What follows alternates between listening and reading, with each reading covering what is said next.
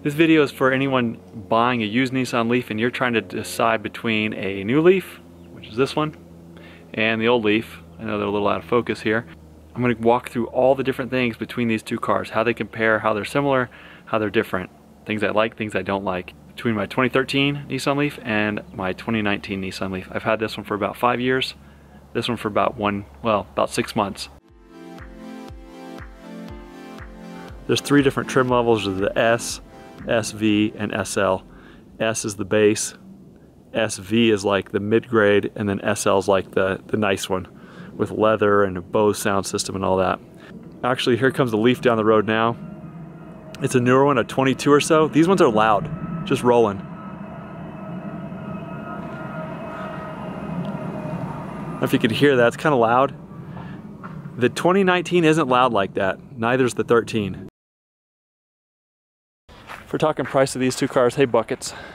Okay, this car, this ran from 2011 to 2017, and you can get these cars for about $5,000 or $6,000 or $7,000 or $8,000, depending on the trim level, battery condition, mileage, all that. I got this car 4 years ago for $6,500. It's probably worth $5,500 now. It's a 2013, like I said. Now it's got about 60,000 miles on it. Actually, it's had almost no battery degradation, so still in good shape. It's still worth quite a bit of money. Okay, so these newer cars here, you can pick these up for in the teens. I've seen some as cheap as like $13,000 or $14,000, and they go up to, depends on the battery. If you're getting the big battery, which is the 60 kilowatt hour, those are kind of in the low 20s. I think it can be summed up by like this rear arch here. We got this kind of straight line here, and then on the back of this one, it's very round. If you go to the headlights, this one looks like a bug, a lot of people say, and this one has more of the square headlight going on there. The only thing I wish this thing had, daytime running lights. It looks like there's a spot for them, but they actually don't come on in the SV, which is a bummer. I think you only got it in the SL in 2019. I'm not sure how that's changed, but that's really like my only major complaint of this car is no daytime running lights. It's just a nice safety thing. The taillights are pretty different on these two cars. And actually I prefer this one because it just went up higher, up the back of the car, and you got more, it's just more visible. So I think that was kind of a cool design. If we're talking about doors, door entry, it's the same. You can walk up to either one of these cars. If the key's in your pocket, you just hit this little button here and it'll unlock the car. That's the same on both of these cars. Let's look at charging ports on these two cars. Starting with the first generation car. You can see we have, this is the J1772. This is like your level 1, level 2 plug. And then this is your CHAdeMO DC fast charge. So that's what this one's got. This has got like a bigger door for some reason. But it's the same thing, level 1 and 2, and DC fast charge. One thing of note here, this car does not have CCS, which most newer cars do. That's kind of hurting the Nissan Leaf, I'd say, right now, because you can't really road trip this car. We took it about 90 miles down to Colorado Springs, and it did fine. You know, this car has 24 kilowatt hour battery pack, 40 kilowatt hour battery pack. If you're plugging this into your 110 outlet at home, this is going to be, you know, 12-hour charge, something like that. If it's totally empty, maybe a little bit more. This car is going to be more than that. It's going to be more like 18 to 20 hours, just because the battery pack's bigger. What's up, Bucket? So, you know, but that's because you can go further with this one. 150 mile range, about 80 mile range with this one. Let's look at the interior of these two cars. We'll start with the old one.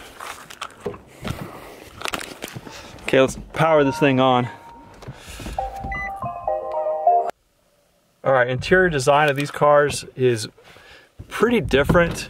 You can see everything's round. I like this. It's got the mile per hour up here. That's really nice. And then, you know, in terms of display, shows you your charge. Here, that's these bars. This is lifetime battery health. Done a video about that, I'll put a link to. You know, if you're buying one of these cars, how to check the battery health. On this first generation car, it's right here. I have 1, 2, you include the 2 red bars, and then 10 total. So 8 of these white bars, 2 of these red bars. So I have 10 bars of battery health in this car. When it was new, it had 12. So there's been a little bit of degradation, but in terms of readout, it's cool. When you're using the power, it goes this way, and when you're regenerating power, you know, you're braking, it's shown here. All right, let's toggle through some menus. To come over here, and you see there's a button here. So there's nothing on the steering wheel to do this. So you hit this button here. You can set your charge percentage. You can do 100 or 80%. There's charging timer, climate control timer, start heating the car or cooling the car at a certain set time if you go to work at the same time every day. So there's some menus in here, nothing fancy. This is a helpful menu. It'll tell you your time to fully charge the car. Miles per kilowatt hour, so how efficient the car is. This is kind of like miles per gallon. Now, one of my favorite things about this car is the climate control. It has a whole separate, you know, it's super simple. There's a knob, you know, to turn the fan up. Great. There's a button for everything. Rear defrost, you know, your windshield defrost, recirculation, mode. You know, it's super simple. It's so simple that, like, when I'm driving this car, I don't even have to really look over here. I can be driving and kind of do this stuff from memory, right? Just hit the thing, turn it off. So I love that. The sound system in this base model is basic. There's no navigation. You know, it does have the voice, the hands-free. You know, you can do all that stuff with this car, which is pretty awesome. I don't know if it'll focus, but you have like the phone controls and stuff. In 2013, this thing had heated seats, front and rear. That's amazing. You know, there's a drive mode and an eco mode. That's it. There's no B mode and there's no one pedal driving. I like that there's buttons for everything, right? Heated steering wheel, which is, you get that on the S in 2013. I think they did away with it in 14 and 15. There's features like you can lock the charging and all that. So I love this. It's super simple. Dash layout. Easy peasy. Okay, let's get in the other car. All right, you can see already that the squareness of the outside translates to the inside. Let's turn this thing on. It's got this cool graphic that comes up. Everything's more square. Got the square thing going on here. Now, like I said, climate control has buttons down here, but everything is done through this screen. So if I turn it on, which one thing I don't like is this on button's kind of small. Like it's hard to hit this while I'm driving and actually get my hand on it. So if I turn it on, my climate control stuff is up here. Okay. So, you know, there's still buttons. But in terms of, you know, I've just found that this is a little bit harder to use. Like if I want to turn the heat on, okay, heat on, I gotta, you know, I have to hit this button, up, and the other one is just a dial. You know, I could crank it all the way up really fast. So it's a little bit more cumbersome. But that's fine. Still has heated front and rear seats. We got cup holders here, which is nice. This center console is pretty much the same. No heated rear seats in this car. The buttons were here on the other car. And this is an SV. Okay, this has got more stuff going on. There's menus for days on this car compared to the other one. All right, so we start at the compass. We got 1, 2, 3, 4, 5 menus, 5 different displays. Okay, so here shows our range based on 77% battery. I can go down now with the steering wheel. I'm using these buttons on the steering wheel. Down. So we got battery temperature, and actually this is battery capacity, so this is battery health. So this car has almost 67,000 miles on it, and it's showing full battery. So the degradation on this car has been pretty much 0, which is awesome. What else do you get? You get all this customization in here, which is really nice. There is driver assistance. This thing does have adaptive cruise, and it does have a camera in the front. So if you're about to hit something, it will stop for you if you want it to. You can turn that on and off in here. Let's toggle through. This is really cool. It'll show you the pressure in all the tires. I don't know why it's not doing it right now. So you can kind of customize how this works. You know, when you do adaptive cruise, you can set the distance if you want to be close to the person in front of you or more far, which is nice. I've gotten used to this car. It was kind of an adjustment coming from the first car. This is supposed to have Apple CarPlay, the SV, but we can't really get it to work. You know, we use the cable. Actually, the Bluetooth in here works really well. And also, like, hands-free calling works really well. One complaint I've had about this is that when I've tried to control the volume of a song, for some reason hitting the down button or the up button sometimes changes the track. Maybe it's because these buttons are too close together, the electronics inside the steering wheel or something, I don't know. Okay, so really that's about it. You know, there's a lot more stuff going on in the dash, and the design is different, but overall it's the same. Like, the doors are exactly the same in both cars. You know, the space is about the same in both cars. You can see what this car is used for, hauling kids. And it's messy, you know, bag of chips. Okay, so that's the inside of this car. What else is next? What's on the list? Range. This car, like you can see, it has 77% charge, and it says it'll go about 112 miles. So this is telling us, okay, 112 miles of range. So I will say this, in this car, I don't really worry about range nearly as much as the old car. You know, 80 miles in the old car, like, range is always on your mind. In this car, you know, not really at all. If it's, you know, 50% or above, we can pretty much go anywhere we want without thinking about range. So that's been really nice in this bigger battery car. You know, range anxiety is less of a thing in the newer car. And I'm guessing, you know, like I said, this is the small battery pack for the newer generation. If you got the 60 kilowatt hour, that's supposed to have a range of 220 miles.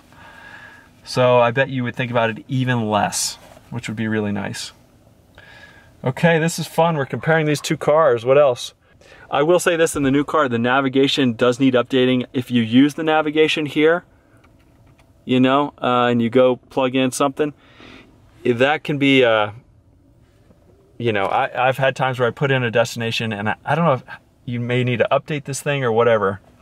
My current navigation is outdated because it was taking me through construction and roads that did not exist anymore. So I just use Google Maps on my phone most of the time. I'm sure that's better in the newer Leafs.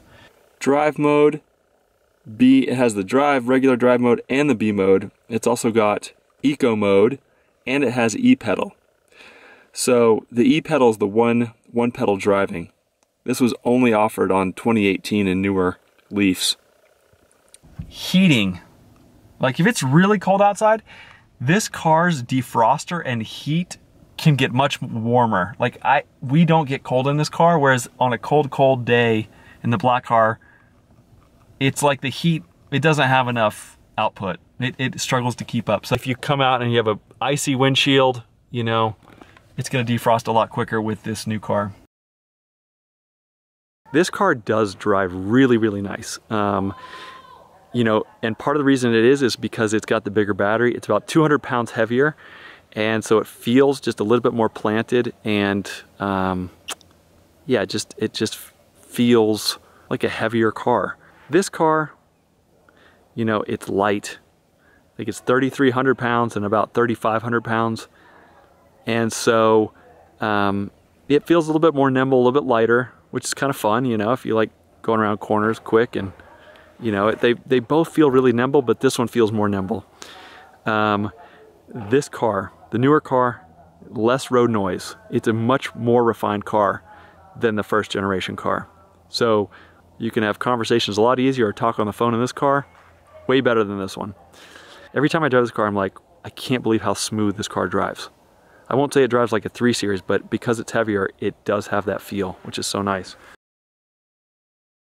We talked about safety. This one has the front camera in it, so it can avoid hitting something in front of it if that were to happen.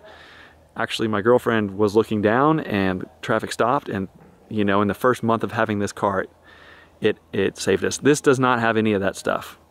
On the higher trim levels, you know, the SL, and there was a tech package for the SV.